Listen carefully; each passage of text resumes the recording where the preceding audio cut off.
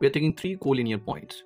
Now, with the help of this three collinear point, we'll see that we can draw one and only one circle which passes through this three collinear point. Let's see. By practically, we're going to prove this one.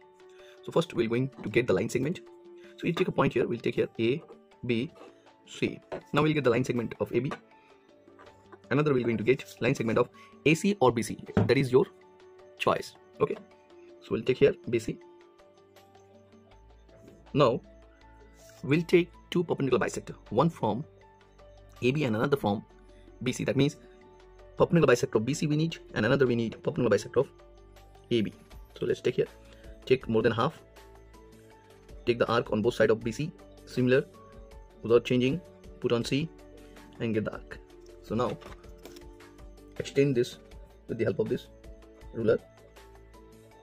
So here we have this one. Now next, what we're going to do, we'll take perpendicular bisector for AB. Take more than half. You can change this one, no problem, but it should be more than half. Arc length should be more than half of AB. Take on both sides. So here we have.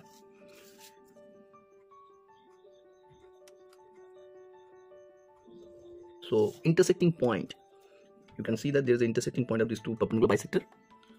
So take this as a center and we'll get one circle which will pass through this 3 point exactly.